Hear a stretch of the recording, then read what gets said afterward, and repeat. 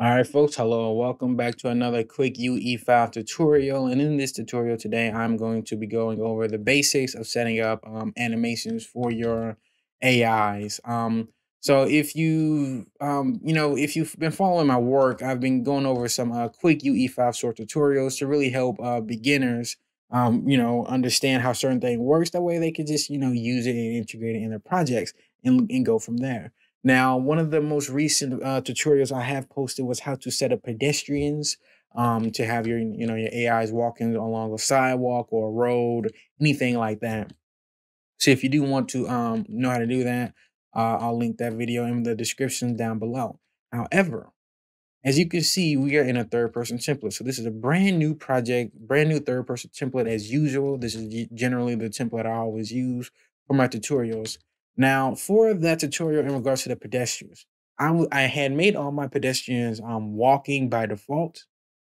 And so something that, some people might want to know is, well, what if you don't want them to be walking? What if you want them to be using a different kind of animation, such as running, jogging, maybe even falling? Now, the thing that you have to understand is for AIs, for like NPCs that's just like on the sidewalk, they're really not important. They're just sort of there for visual aesthetics or just, to sort of take up space.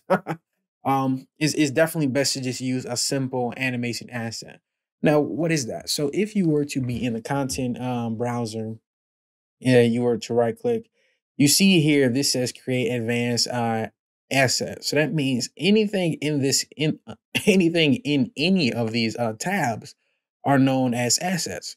So if I'm referencing some sort of animation asset, that means I'm referencing any asset in this list that's under the animation tab. So if we wanted to change the animation asset, because let's say this was my pedestrian, right? If I was to simulate this, by default, but he's just breathing. You see, this is a very standstill kind of animation. Literally, you just got some basic arm movement as well as shoulder raises because they're just breathing, inhaling and exhaling. That's all they're doing. So what if I wanted them to be walking by default or running? How would I set that up? Well, what you would not do is you would not use a state machine. Now, a state machine is kind of complicated, but it's not complicated. It's more of complex, but it's not difficult. It's just detailed. So let me briefly show you because I don't want to take up too much time. But this is what a state machine looks like. So if we were to open up an animation blueprint, um, this is provided in the third person template, by the way, by default. And if I was to go over to, let's say, the APB Manny third person BP, because if I'm not mistaken, the Quinn is just a child. As you can see here, this is a child. So yeah, if we were to be in this one, now what we have here is locomotion, land, to land, falling, jump, a variety of different states. Now, these are known as states because it's basically that just means that, in this situation, um, play this animation, or at this speed, switch to that animation, or at this speed, blend between animations, stuff like that. Now, that might sound complicated, which is why I'm not even going to be going over what this what this setup is actually showing you. I'm just showing you that this is what a state machine looks like, and you don't need this to do the things that I was talking about in regards to like the pedestrian tutorial. So if you wanted to know more about this, I can at some point in the future, I probably am going to go over state machines, but if you want to sort of like request it, let me know and then I can see, how fast I can get that done for you. Now, what we are going to be going over is how to change the animation being used. So if I was to navigate, okay, well, this is actually called BP third person character. So let's actually open up this um blueprint. Now to do that, you go to third person blueprints, third person BP third person character. There we go. Now, if I was to click on the actual person, and then I was to go down to the animation mode, this is where you would set up the animation asset that you wanted to use. So let's briefly go over what all this means. Okay, so let's go over the main two important animation features that we are going to be needing to edit to do any sort of animation asset changes. That is the animation mode, which is right here, as well as the animation class. Now, the advanced is we could talk about that in a minute. But let's go over this. So the animation mode. This is using excuse me. The first the default option says use animation blueprint. Now that is what we've already talked about in regards to this being a state machine, not complicated, just complex and very detailed. Now, if we wanted to use an animation asset, then we would switch the animation mode over to use animation asset.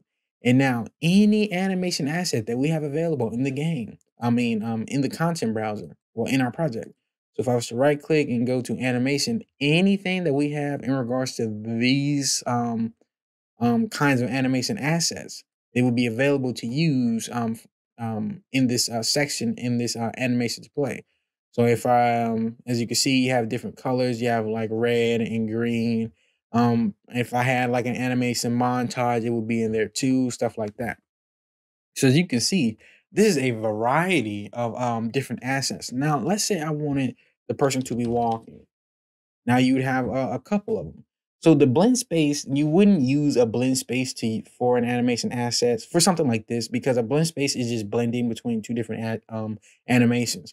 So if I was to click on, let's say, walk run, as you can see, walk run is blending between walk and run. Well, you could tell that in the title, but if you were to actually double click on it and then open it, you can see we have the walk forward and then the run forward over here. So that's what a blend space does. So you wouldn't use a blend space for what we're trying to do here. What you use is the actual walking animation. Now, you only have two different kinds. Well, okay, in this case, we have three, but the walking place is literally self-explanatory. That's one thing I do like about the default assets is that that the titles is very accurate. So the walking place is literally walking in place. This would not be a walking forward animation because as you can see, it just looks like the person is just walking in place. Like I guess if they're about to start like, running a race, they're just walking in place, loosening the joints, that's what they would do. But if we wanted a sort of walk forward animation, you would click on the walk forward. Now we have two different ones. We have MF and MM. If you were to look closely, they are two different animations because as you can see, this one is vertical and kind of speedy, just a simple walk.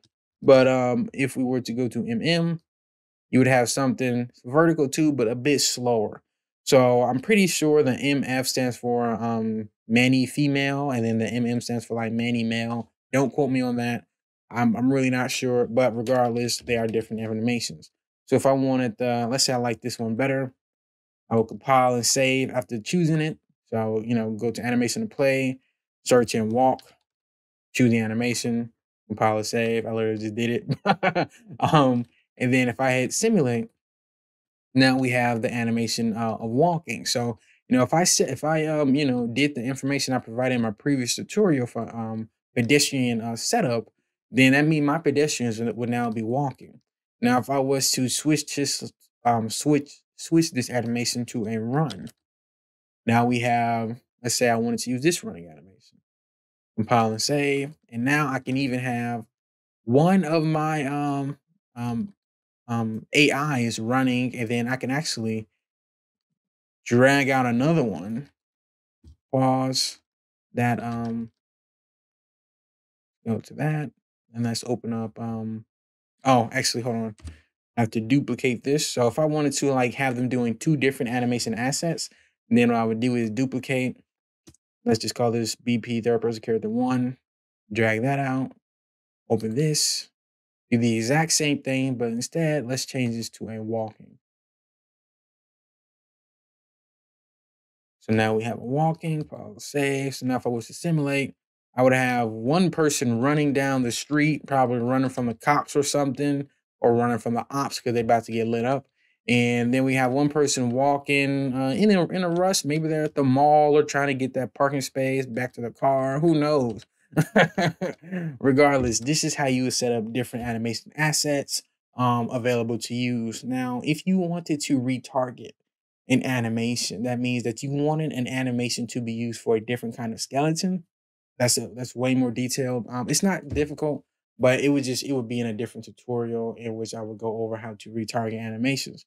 So if that's something you'd be interested in, let me know in the comments down below, and I could definitely make something for that. Otherwise, I'll just add it to my list and something that I'll eventually go over at some point in the future.